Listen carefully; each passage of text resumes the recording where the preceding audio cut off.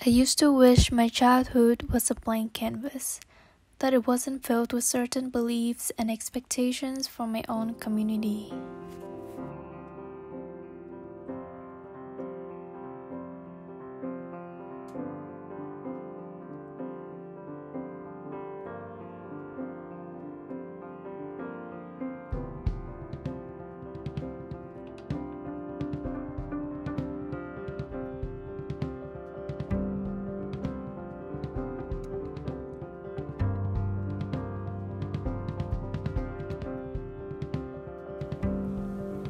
I'm from Vietnam and I was born and raised in Saigon. I've always liked to paint, draw, and wanted to work in the arts field since I was a child. I don't know, I just felt like it's through art that I'm able to fully express myself and my feelings. So a lot of my artwork is related to a certain memory or a state of emotions that I'm going through at that time. Take a break from this world. Running on a hamster wheel, but searching for something I can't feel. I just wanna be a lost girl and fly. Take a breath, feel my wings spread, levitate above the ground. For this work, there's a fish coming through a woman's body while she's kind of tangled in this long red rope. Has a lot to do with how she's constrained by the ropes, but also managed to detach herself from it and live with it. The fish coming through the body suggests an act of rebellion because I want the painting to evoke a sense of containment and revolt at the same time, as it's sort of like an emotional battle between compromising my self-expression and individuality to societal expectations. To capture the painting's full essence, I want to show you guys a memory. And this goes back to where I wish my childhood was a blank canvas.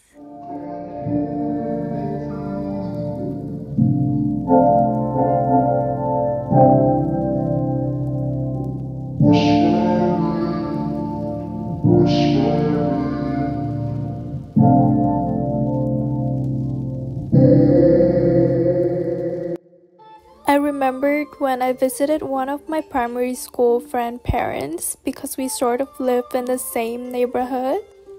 They asked me where did I want to go for college, and I told them that I was going to an art one because that's what I wanted to do in the future. I was told that I'm not weird or unconventional enough to be an artist or a designer, and that my ability to create is nothing compared to everyone else, and that I will never make it and be successful. They told me to be grateful because they are kind enough to actually tell me these things. It was hard for me to block those words out of my head because when I was just 15, I didn't really know who I was. I still don't, but it was really easy to give pieces of myself away to please unimportant people. And after that, for a very long time, I actually thought of becoming a doctor.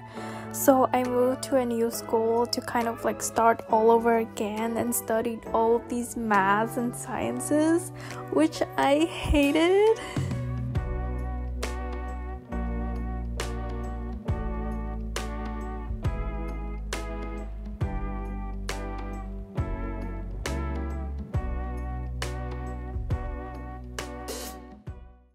And at that time when I was studying all these courses, I always ask myself if I'm growing from this because it just feels like I'm limiting myself, and it feels like something was missing in me and in my life, and that I haven't found my purpose yet.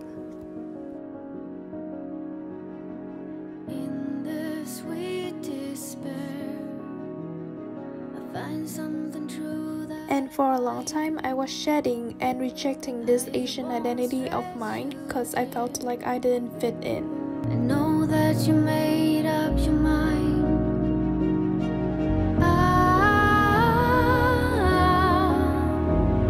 Pretending that nothing has changed.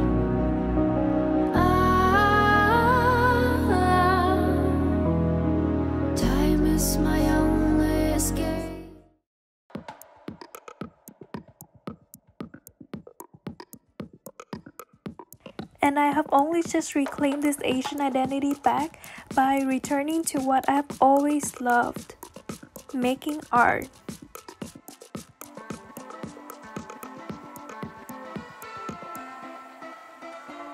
Ever since I started to do what I love, I've never felt this connected to myself, to my art, to my ethnicity, and to my culture. And I wish that there are more Asian and Vietnamese representation in the art space because we come from such a diverse backgrounds and we have so many beautiful stories to tell. And people of color's art should be more globally recognized and appreciated. I'm very privileged to have my parents being very supportive of me, and I'm very grateful for that. And I just want to say that I'm not getting this message out there to tell anyone to go against your parents. And if becoming a doctor makes you feel more mentally and financially secure in the future, then it's absolutely fine and reasonable. But also make sure to keep your interest and passion alive because they are the things that truly nourishes and feeds your soul. And I'm not trying to spread negative messages about Vietnam or anything. I fucking love my country, and I feel like the community there are a lot more progressive compared to the past. But there's still a lot of conservative and narrow-minded individuals living there, which is totally fine. I mean, people like that are everywhere, and we just gotta learn how to live with them smartly. To all my Asian friends out there, I see you and I can somewhat understand the experiences that you're going through. Getting this message out there, knowing that there are people who experience the same thing as me, makes me feel heard. And let's consider this YouTube channel as a space to embrace our own identities and self-expression.